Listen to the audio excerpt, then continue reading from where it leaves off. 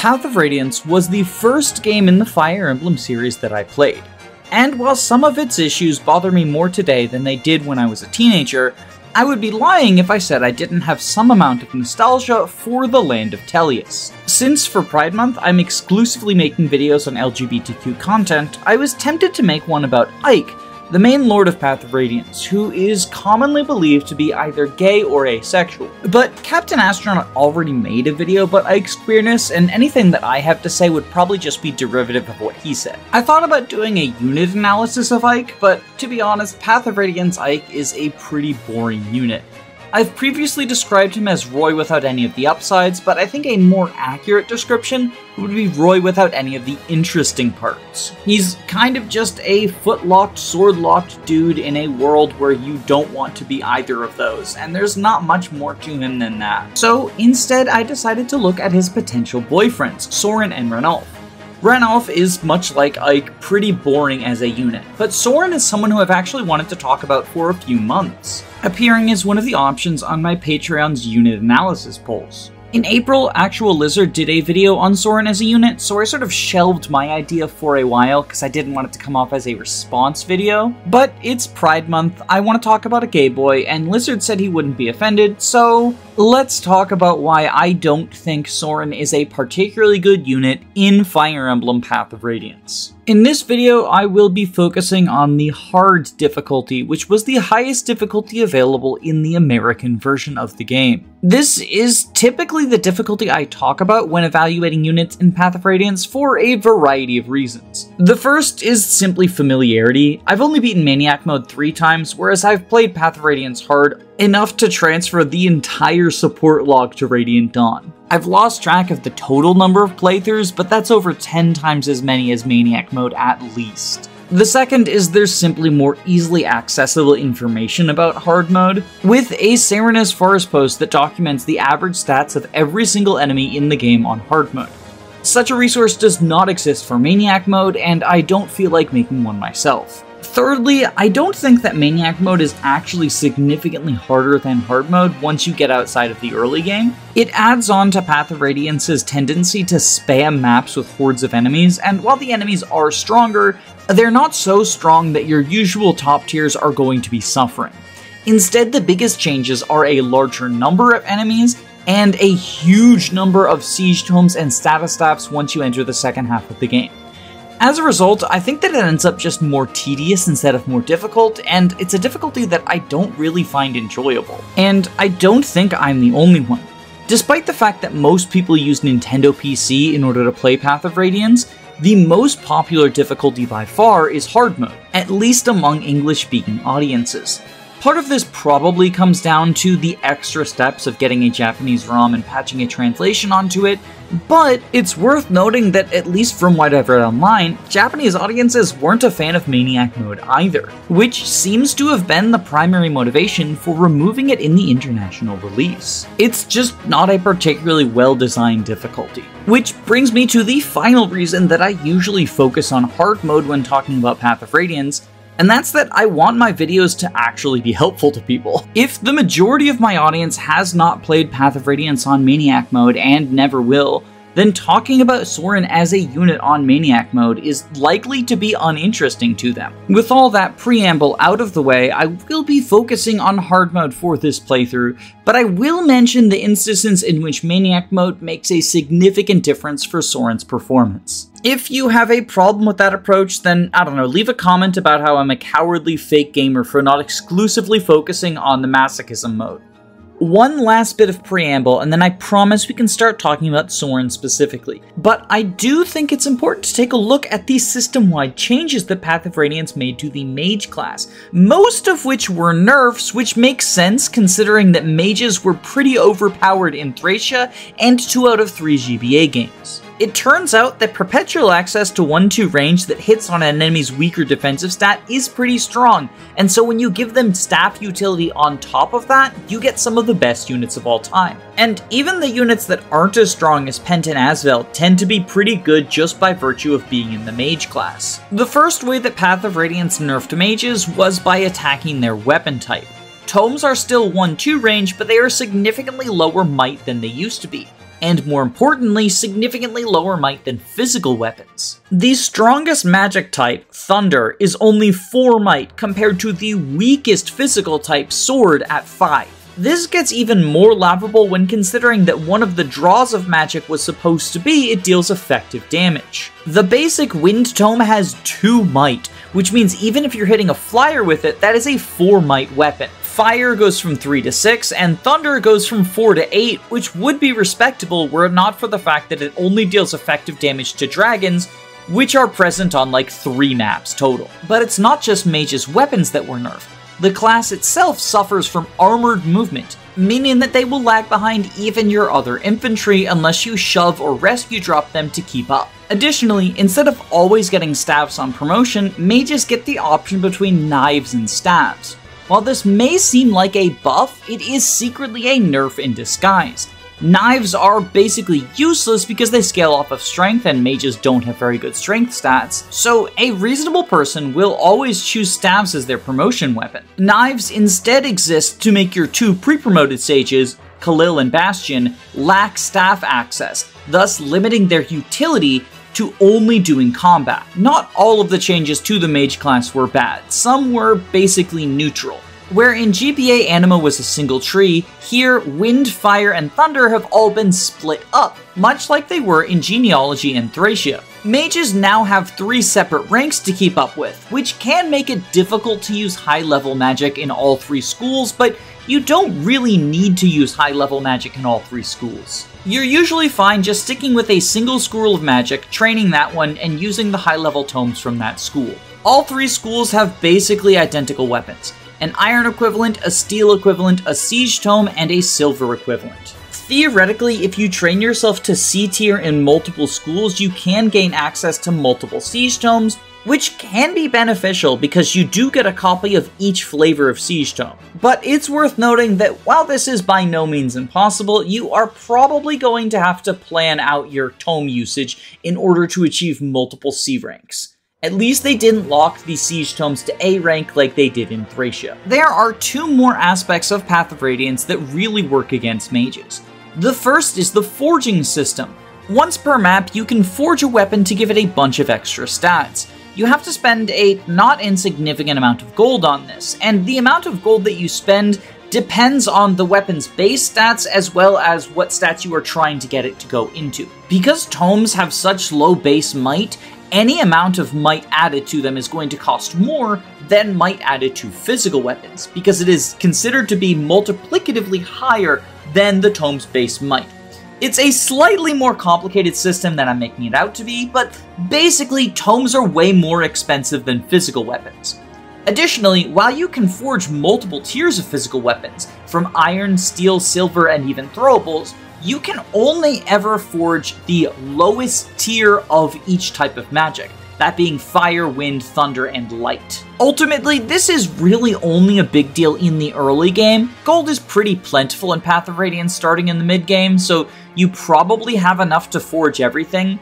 But the existence of forges does also make physical units 1-2 range access much better, because once you start being able to forge throwables, you're just going to be able to create really good 1-2 range units, regardless of whether or not they're hitting on resistance. And speaking of hitting on resistance, that is the other major nerf to mages.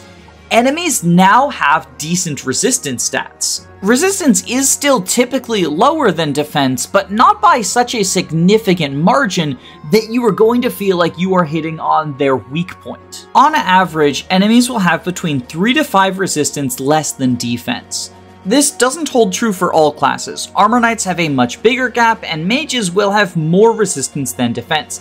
But in general, the run-of-the-mill soldiers will have somewhere between 3 and 5 resistance less than defense. You might have noticed that this is barely enough to make up for the difference in weapon might. This doesn't mean it's impossible for a mage to be a good unit, just that they are fighting an uphill battle. And now we can finally talk about the Twink. Soren joins in Chapter 4, and the game seems to be going out of its way to give him a bad first impression. Soren's stats are quite bad, even for the early game. 18 HP and 2 defense means he gets 2-rounded by almost every enemy on the map. and you start out with quite a few enemies around your group. So many that in order for Soren to avoid dying, he kind of has to hide behind other people on turn 1. He has a speed of 8, but because he has 0 strength, he gets weighed down by 1, so his effective speed is 7, meaning that there's actually quite a few enemies on his join map that this fast mage boy does not even double. And while most units start with random biorhythm, Soren actually defaults to having the worst biorhythm as his starting point, which isn't a huge deal, but does kind of rub in the fact that the game really wants to give him a bad first impression. It's not all terrible. He has 6 base magic, which is the same amount of strength that Oscar has and 1 more than Ike. Unfortunately, his damage output appears to be much lower due to the fact he comes with the Wind Tome equipped, which is the weakest weapon in all of Path of Radiance. And you won't gain access to another magic spell for him until near the end of Chapter 7, where there is a droppable Fire Tome. In part, this is due to the fact that Soren is this game's Wind specialist. He has D rank in Wind and E in both other magic types, but you should ignore this and have Soren use Thunder and Fire at almost every available point, not only because these tomes are better, but because their siege tomes come earlier than Blizzard. Soren's early game is mostly pretty tragic.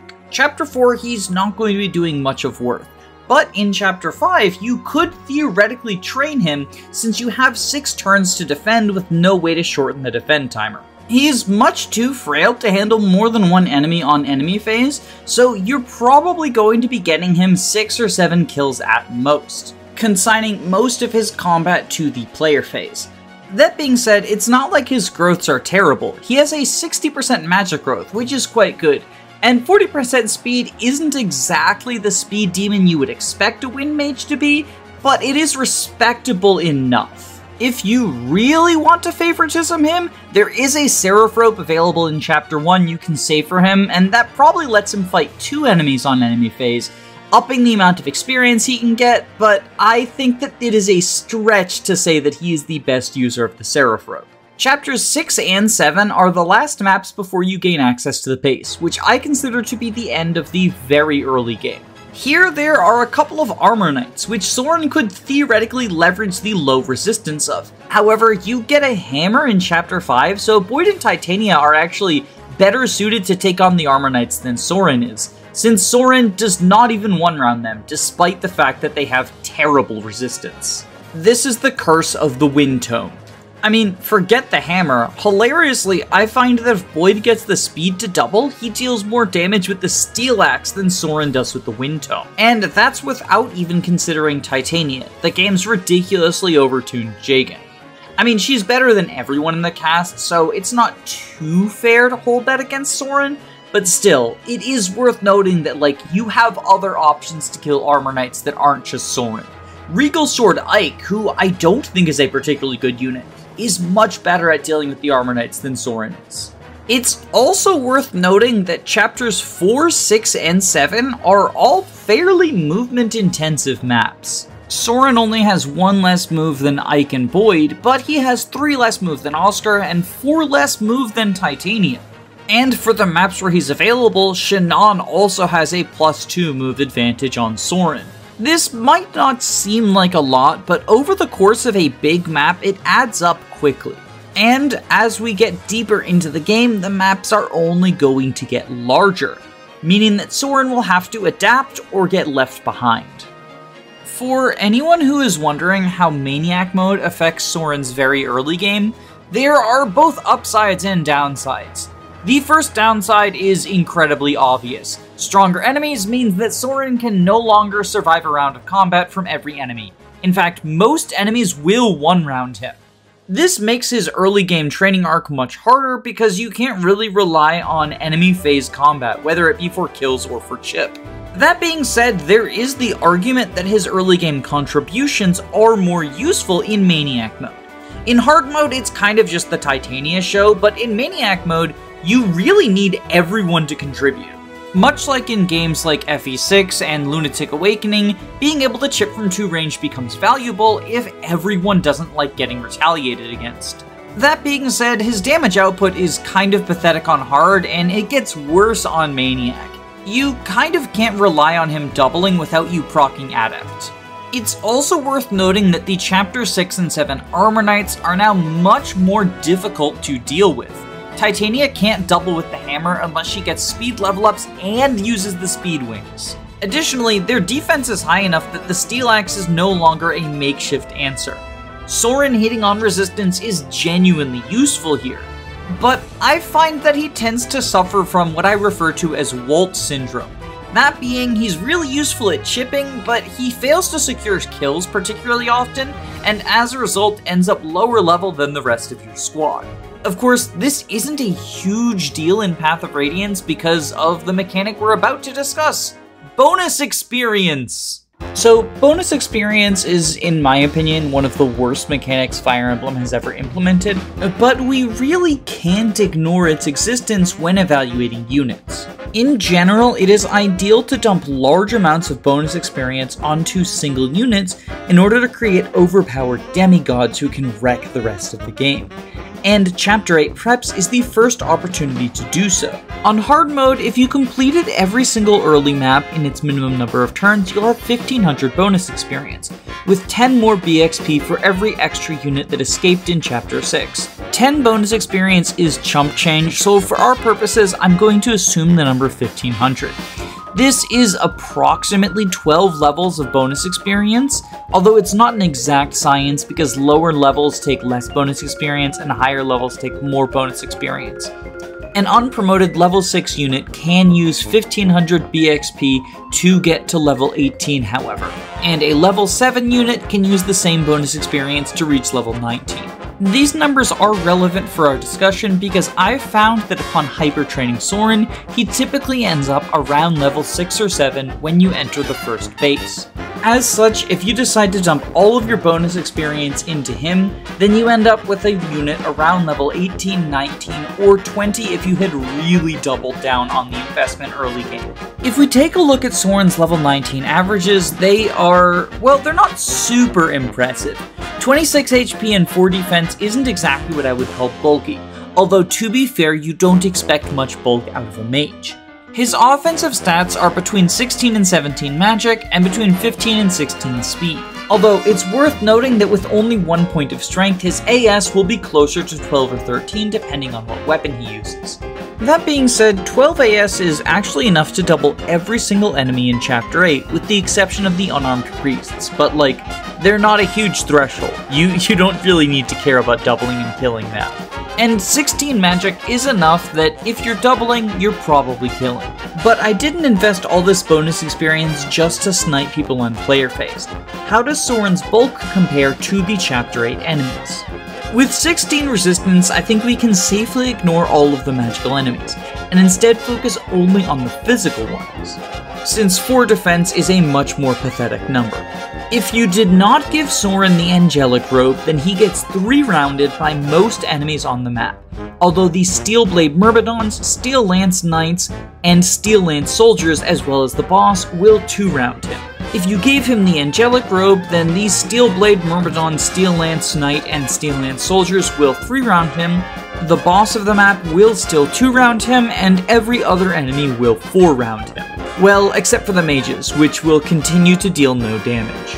If you think this sounds like a pretty terrible bulk situation for a unit you dumped all of your bonus experience onto, I agree, although it is worth noting that it is not quite as bad as it sounds. Before factoring in terrain and biorhythm, Soren has 34 Avoid with Fire Tome equipped. If we look specifically at the enemies who 2-round Soren, he actually has a pretty decent chance of avoiding them. The Steel Lance Knights only have 79 hit, which is reduced to 45 when factoring in Soren's Avoid. The Steel Blade Myrmidon, on the other hand, has 97 hit, and 64 is, in my opinion, too high a number to rely on dodging. I mean, I tend not to be a fan of dodging even the 45s, but I thought I would bring it up because dodge tanking is one of the ways in which Soren tends to supplement his bulk going forward. Especially since, after leaving Chapter 8, we can start building his support with Ike. Ike has a lot of support options, but if you're using Soren, then I genuinely think Soren is the best pairing for him, and not just because I support gay lovers. If you're going to have Soren enemy face, which you probably want him to do, then Soren pretty desperately needs that earth support to add to his survivability. Titania and Oscar are better units than Soren, but they also don't need the support from Ike as badly. And moreover, both of them are cavalry, which means that they're often going to end up in situations where they rush ahead to the front lines while Ike lags behind with the rest of the infantry. It's for this reason that I prefer pairing Oscar with either Kieran or Tanith, since both of them keep pace with him no matter what the map objective is. Titania doesn't really have any better options than Ike, but also she doesn't really need the support, like Titania's pretty good on her own. The one downside to the Ike Soren support is it is very slow. You get the C support at the earliest in Chapter 9, and then the next support you have available is B at the earliest, Chapter 16. And if you deploy Soren in every single map, then the A support will not be available until Chapter 23. This is notable because the benefits of the lower levels of the Ike Soren support are actually not great. For those first 7 chapters, Soren will only be getting plus 10 avoid and plus 1 attack from his Ike support. And even once you get a B support, it's only plus 20 avoid plus 1 attack. The C support gives 2 attack and 30 avoid, but this comes so late. It is also worth noting that to get the full effects of the support, Soren needs to be within 3 tiles of Ike, and once we enter the mid-game, enemies start having a lot of 1-2 range. Since Ike is locked to 1 range until the last 2 chapters of the game, 1-2 range enemies are going to prioritize attacking Ike, who can't counter them, instead of Soren, who can.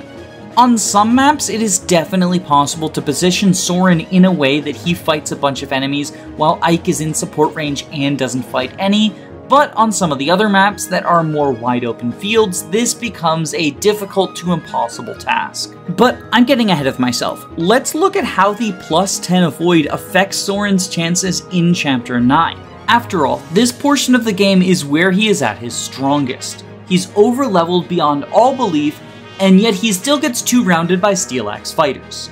Now, if we assume that Soren promoted by Chapter 9, then his base avoid holding a Fire Tome is 44, and if he's in Ike support range, then it becomes 54.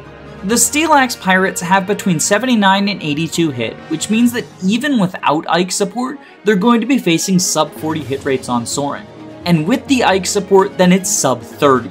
And if Soren has even 1 more point of defense or HP than average, then they go from a 2-shot to a 3-shot. So yeah, despite the way that he looks frail on paper, hyper-trained and promoted Soren is not actually in any amount of significant danger from the Chapter 9 enemies. Hi, this is Editing Danny, inserting something that I forgot to touch on in the initial recording. While Soren does have very good avoid against the various axe enemies in chapters 9 through 15-ish, against the Steel Sword and Steel Lance enemies, he is commonly facing around a 50% hit rate.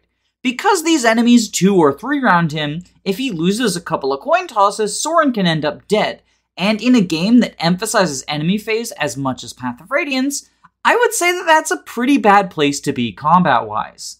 Personally, I found an unbonus experienced Oscar to be doing more reliable combat than my super bonus experienced Soren, which is pretty damning. And this maintains for a little bit actually. If we skip ahead to Chapter 13, a level 2 or 3 Sage Soren is still getting 4 or 5 rounded by enemies, and that's before factoring in his avoid.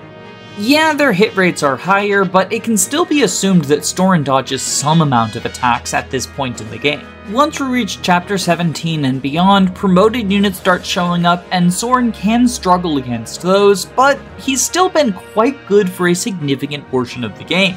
So that's it. Case closed. Soren is actually a good unit, and I'm a liar and a hack and a fraud, right? Well, not so fast. I would posit that it is less Soren doing the work here and more the bonus experience. After all, any other unit who you feed that much PXP into will have a similar or perhaps even better performance compared to Soren's. If we don't want to give Soren any bonus experience in Chapter 8, then there are a couple of other contenders for the big dump.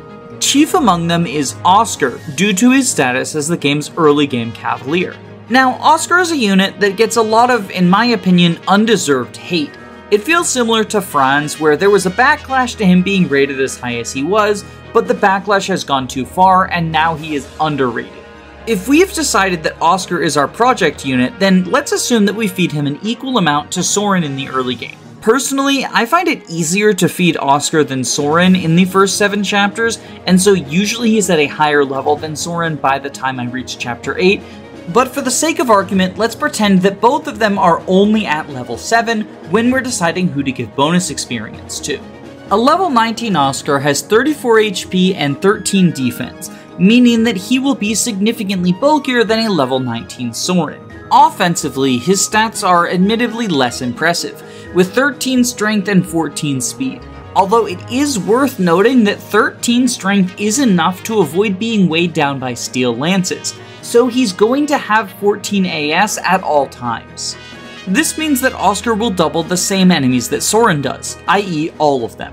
Oscar with a steel lance has 25 attack as compared to Soren with fire tome having only 19. Even if we factor in the difference between enemy defense and res, Oscar is actually dealing more damage, but he lacks 1-2 range. If he uses a javelin, he has 19 attack, which means that he's dealing less damage than Soren because he hits on defense. This is actually enough to stop him from hitting some 1-rounding thresholds in Chapter 9, but only with the javelin, and I would argue that Canto gives him enough flexibility to make up for this detriment. In less movement-intensive maps like Chapter 8, Oscar can still Canto between choke points, killing someone at the leftmost choke point and then Cantoing to hold the center one. And once we move on to movement-intensive maps like Chapters 11, 13, and 14, Oscar's significant move advantage is going to make him much better at accomplishing both main and side objectives than Soren is. But maybe it's unfair comparing the armor movement mage to our early game Cav. So instead, I want to look at the performance of Mia if you give her the early game bonus experience dump, since Mia is commonly considered to be one of the worst units in Path of Radiance. As a level 1 Swordmaster, Mia has nearly twice the average defense of a level 1 Sage Soren. They have equivalent HP, which means that Mia just is able to take more punishment than Soren. And even if we factor in the support from Ike, she has more avoid than Soren will have on average. With 13 strength and a steel sword, Mia is also able to one-round a surprisingly high number of enemies. Now, she does suffer quite a bit from being locked to 1 range, and she won't one-round every single enemy, so Soren is definitely a better bonus experience target than Mia, but the point I'm making is that bonus experiencing someone in the early game can make just about any unit good. And admittedly, throughout Path of Radiance, there are a number of instances to BXP your favorite units. The prison map gives you 700 for going stealth, and Chapter 9 gives you 300 for finishing within the minimum number of turns. That means that shortly after the Chapter 8 bonus experience, we have another 1000 to give away. And this pattern remains consistent, with between 100 and 300 being given in every chapter. So approximately every 4 chapters you can BXP dump someone. But Path of Radiance hands you powerful candidates for the BXP dump even more quickly than it hands you BXP. Marcia joins just before the prison map, and she really wants some bonus experience so that you can get a very strong flyer. Jill, Kieran, and even Makalov are competent mounted units who you can choose to invest in to make them into potential carries. And Astrid has Paragon, meaning that she gets double duty out of the bonus experience you give her. And the later we get into the game, the less impactful a bonus experience dump on a unit like Soren will be. There's always going to be something useful for a paladin to do. But the big advantage that Soren has from the BXP dump is he's over-leveled compared to the enemies around him. If you wait to give him that BXP dump, then he's no longer going to be over-leveled. He's just going to catch up to them. So if Soren wants an early BXP dump to be used, what justification does he give for that significant investment? Okay, so if we assume that good combat is a given on any unit who's BXP dumped in the early game, then Soren does still have 2 traits that are standout and potentially worth investing in him for.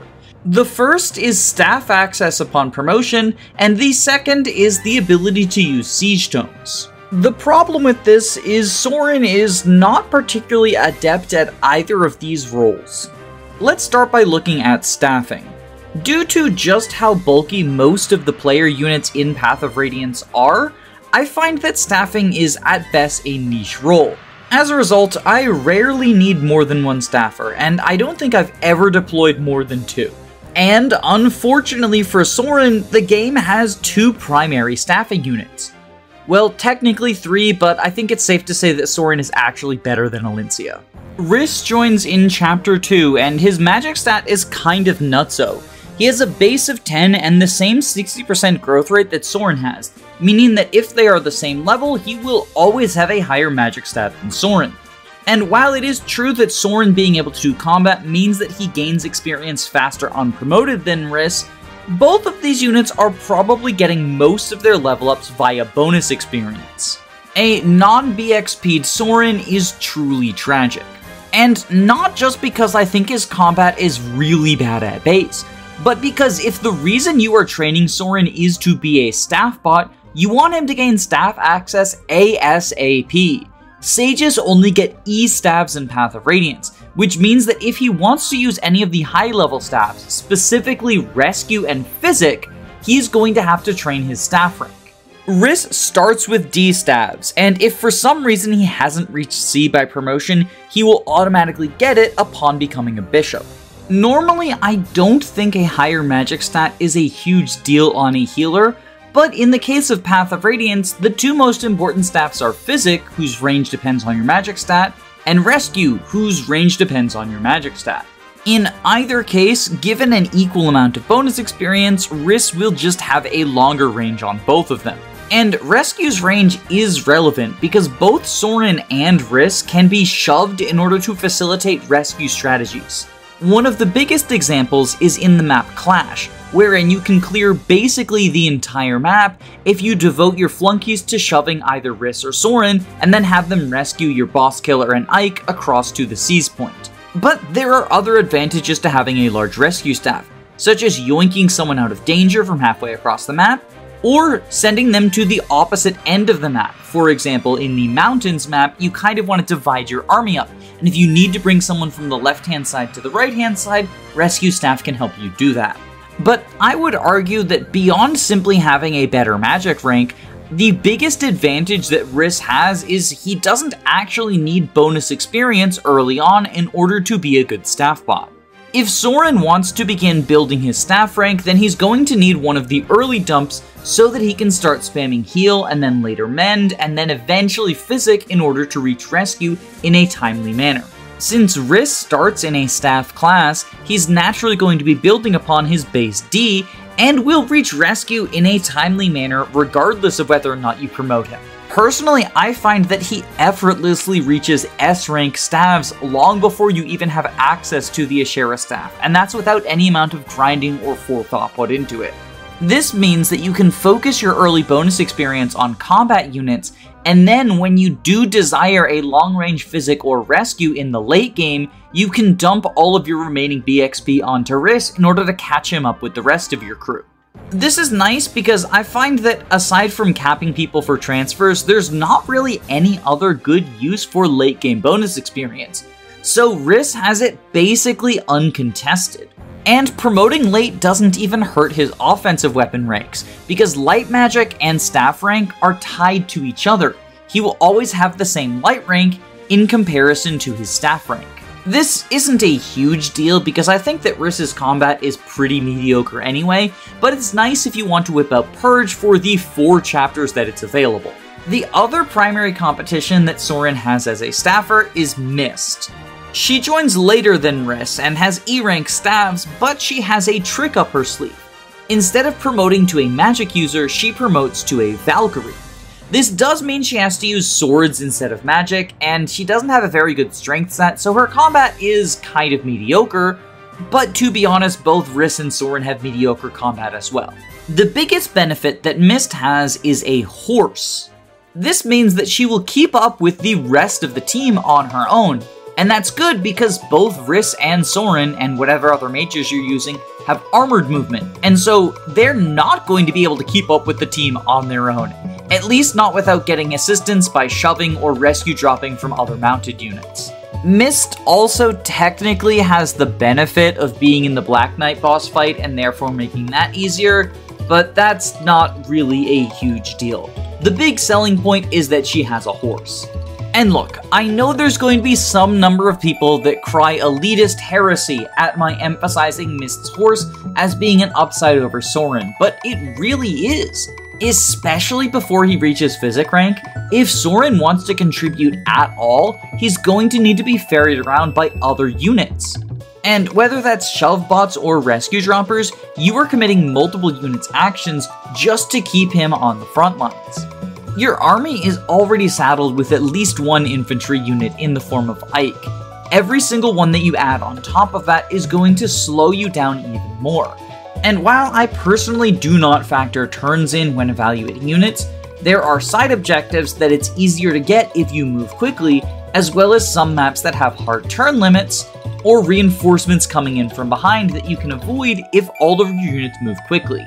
It's also just really beneficial to be able to adapt to circumstances and move across the map quickly. His staff ranks will generally lag behind Riss and possibly even miss depending on how early he promotes. And both of those units also offer additional benefits on top of the extra staff rank that Soren cannot hope to match.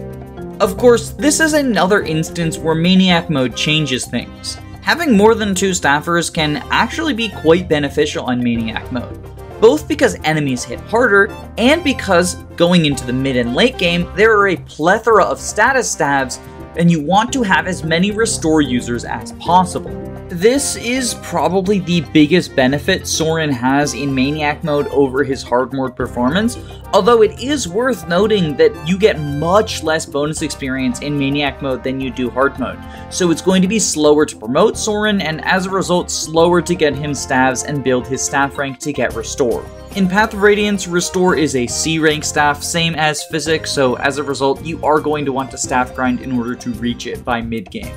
The other major benefit of a trained Soren is Siege Tomes. Path of Radiance is probably the mainline game that gives you the greatest access to multiple Siege Tomes, and that's pretty awesome for the units who can use it. Unfortunately, if you want to use more than one, you're going to have to train a different rank for each tome, because Bolting relies on C rank Thunder, Meteor relies on C rank Fire, and Blizzard relies on C rank Wind. Soren starts with E in both Fire and Thunder, although on promotion he is elevated to D in both ranks. He has D Wind, but he doesn't gain any Wind on promotion. So it's safe to assume that he's working from a starting point of D in all of his anima ranks.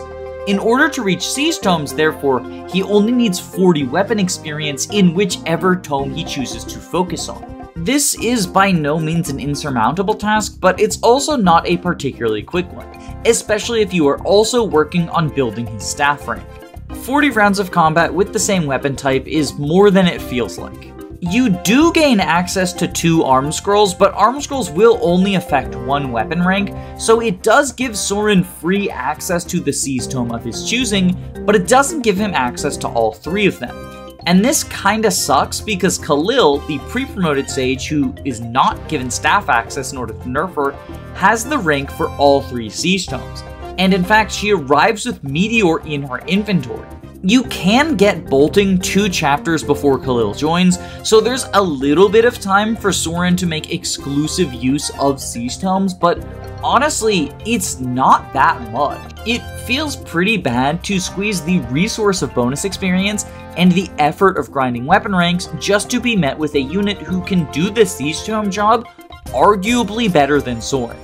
I say arguably better because at the same level, Soren will have higher magic than Khalil, which is nice. It means he deals more damage than her. But for the most important Siege Tome jobs, Khalil's magic is actually more than enough. In my 0% growths playthrough, I had Bolting Khalil combine with Meteor Tormod at base in order to one-round the boss of Solo, who is generally considered to be the most high-impact use of Siege Tomes. Other common uses of Siege Tomes are killing Ballisticians on Chapter 23 The Great Bridge and Chapter 24 Battle Reunion. And in both of these instances, Khalil is more than suitable for the job. Don't get me wrong, it's never a bad thing to have access to Siege Tomes, but I don't think it justifies the heavy investment into Soren that is necessary in order to make him a competent combat unit with a bad move stat.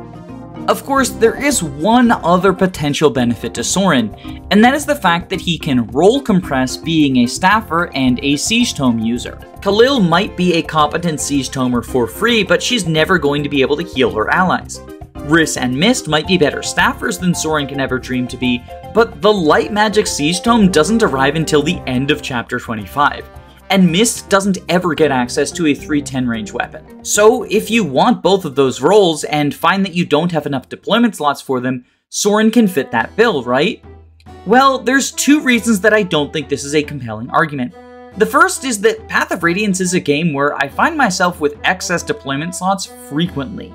I often end up deploying units like Muaram and Mordecai just to use the Smite command and then hang out near the start of the map. But even if I found myself struggling to field a full team, due to the way that bonus experience works in Path of Radiance, it's pretty easy for a unit to take several maps off and then come back roaring and ready to go. If the map I'm on doesn't really demand excessive staffing, then I can bench Riss and bring him back and not worry about him falling behind. Bonus experience will make up for any amount of experience he missed when he was on the bench. If there's not a good use for a siege tome on my current map, then Khalil can sit out and I can bring her back when I want to use her. As it stands, Soren's ability to perform two niche roles is just not something I find particularly valuable. The last unit deep dive that I did was about Sue from the Binding Blade, and at the end of the video I took a look at my FE6 tier list and moved Sue up based on everything that I had talked about with her. Well, the first tier list that I made for this channel was Path of Radiance, and on it I rated Soren quite low, in D tier as bad filler or very occasional utility. Having looked much closely, I do think I would move Soren up a little bit, but I don't think he escapes D tier. Instead, he ends up at the very top of it. So now he can go hang out with his boyfriend, and honestly, that's what Pride Month is all about, baby, so we should celebrate Soren staying in D tier, rather than demand he move higher. That being said, if you're a huge fan of Soren, either as a character or a unit, feel free to use him. Every unit is usable in every Fire Emblem, but in a game as easy as Path of Radiance, then that goes doubly hard. As much as I talked about Soren's early contributions being a result of bonus experience rather than a result of Soren's inherent qualities, that's a double-edged sword. Yes, it means that Soren isn't a good unit for having good combat from being overleveled, but it also means that you can make anyone into a good unit by making them overleveled. Just power level Soren and watch him delete all of his foes before him. Or if you're not a fan of the Wind Mage, then apply this principle to whatever low tier Path of Radiance unit you love. Want to see Hungry Girl kill everything? Give Ileana all of your bonus experience. A big fan of Mia's armpits? Then give her all of your bonus experience. Personally, I love overinvesting in Rolf because he is one of, if not the worst units in the game, so it is incredibly funny to watch him just delete things and then not be useful on enemy phase, because there's some problems that even bonus experience can't solve. Pour one out for Rolf in the chat, folks. Pour one out for Rolf. And let's also pour one out for my patrons, but like in thanks and celebration instead of mourning. That's not a great transition, but I'll keep it. Fuck it.